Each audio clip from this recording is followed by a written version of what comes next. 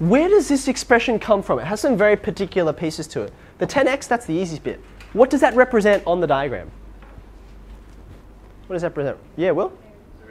There's a rectangle, right? So your structure here has the rectangular bit down the bottom. It's just got a width and a height. And then what about this other bit hanging out with the square root? Where's that from? That's from, there's this thing up here, right? Now, there are some telltale signs in here that give you clues. For example, when you see the square root, and the two things underneath the square root are both squares, what should that immediately make you think of? Pythagoras, right? And hopefully you did get that mental cue. It was a bit of a sort of encouragement from us, you can work this out fairly quickly. So you end up with this expression. Now, part 2, please pay careful attention to this. And before we actually launch into it, I'll just explain why part 2 leads us to put into part 3. It says, find the distance between the vertical sides that maximizes the area of the front of the barn, right?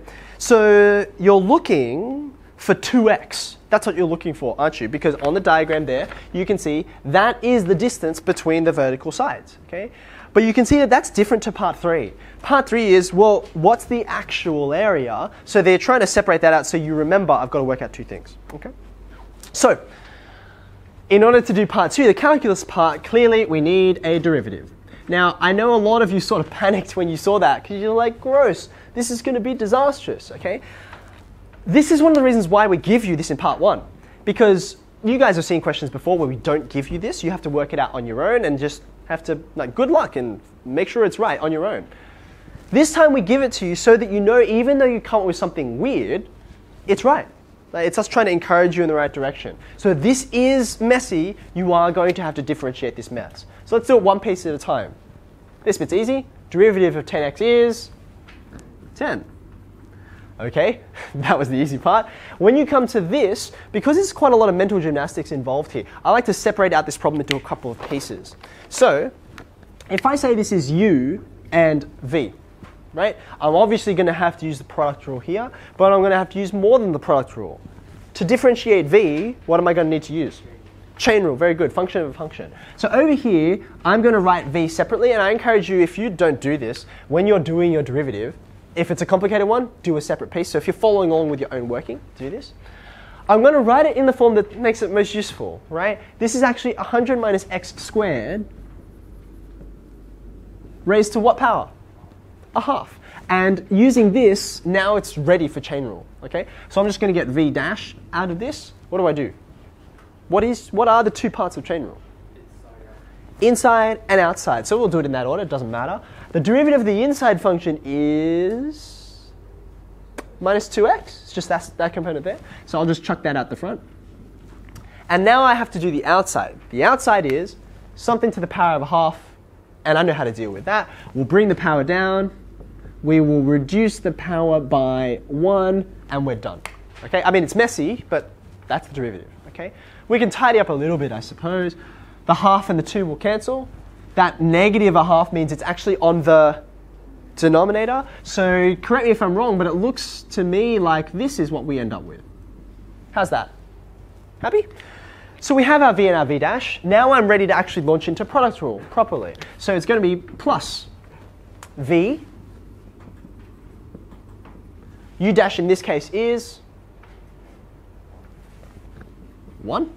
Plus, I've inconveniently run out a bit of space here, plus u, there it is, times v dash. Well, I just worked out what v dash was, so let's just chuck the whole thing in there.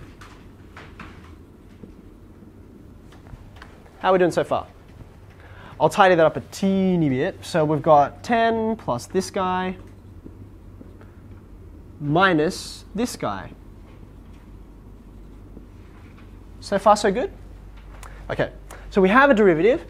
It's messy, but I've been told, I have great confidence that I'm differentiating the right thing, and I think you can go ahead, you can check my chain rule, check my product rule, I think it looks all right.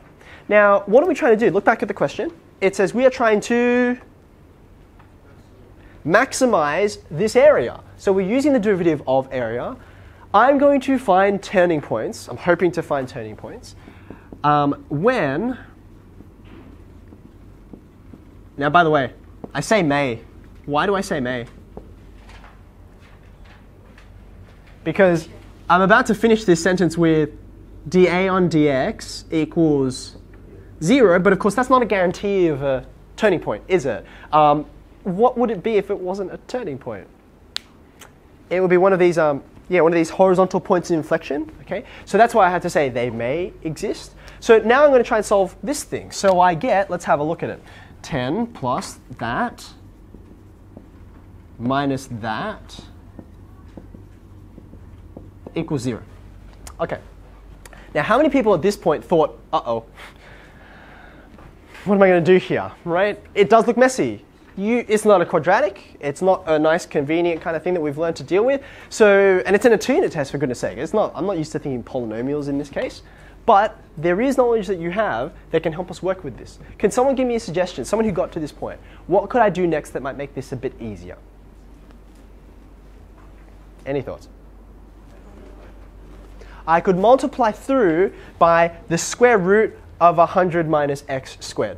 Okay, that could work, all right? Before I do that, I want to note that also creates problems. It doesn't just solve problems, it creates problems. It gets rid of this square root down here, that's good. It gets rid of this square root by making it like a full whole thing with a power of 1. But it adds it over here. You get the square root of 100 minus x squared, you can't avoid it, okay? So do you think this is still a good way to go? Still give it a go? Because sometimes you have to be patient with things, right? Let's see what happens. I'm going to get this.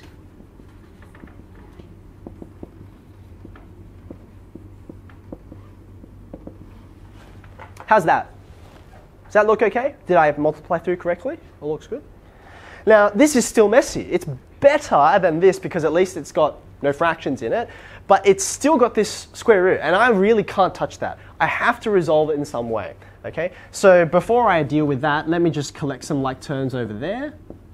Plus 100 minus 2x squared. Does that look right? Okay.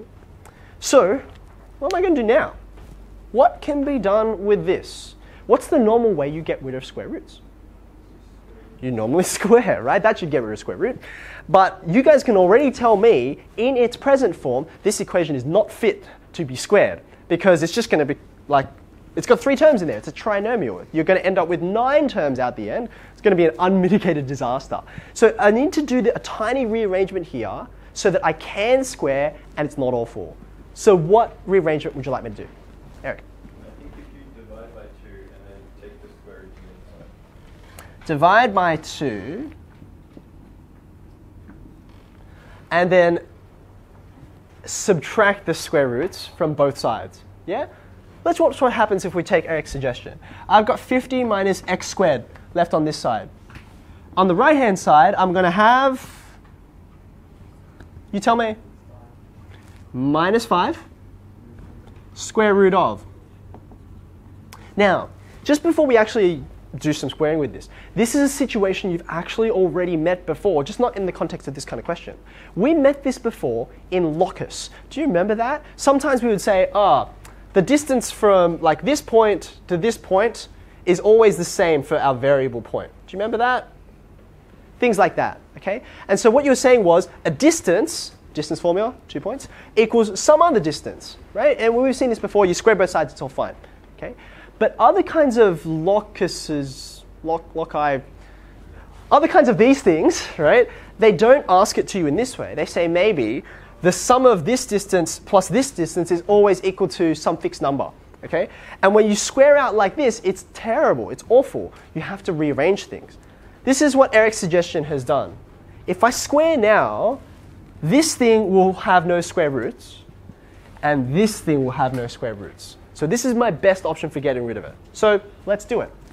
I have space here. Left-hand side, what am I going to end up with? 2,500. Take away 100x squared plus x to the 4. We'll come back to that guy in a second. Right-hand side, negative 5 times negative 5, 25, all multiplied by, that thing is no longer a square root because we squared it. Okay. Now, let's just pause for a moment and contemplate. Because at this moment, I'm sure a lot of you hit the panic button. Because you're like, that's a quartic. I'm not supposed to get quartics in the 2-unit course, okay? That's true, kind of. It's a quartic at the moment. But in a minute, we're going to turn it into a problem that you can deal with and you're very comfortable with. To get there, let's just simplify this. I can do a lot of simplifying here, right? I've got some like terms to collect. So I'm going to rearrange this so x to the 4 is out the front. I have minus 100x squared here. How many x squareds are over here? Minus 25. So I will add 25x squared to both sides, which I think leaves me with that number of x squareds. Yeah? Okay, I have 2,500 over here. Yeah? But I also have 2,500 over here, don't I? So in fact, if I just subtract from both sides, then I just get 0. How's your brain doing so far? Can you see, yes, it's a quartic. But it's a quartic that is very easy to tame. Because look, I can just pull out a common factor, right? Namely, x squared. That leaves me with x squared take away 75. And this is quite doable, right? X squared. What's the solution that comes from this factor?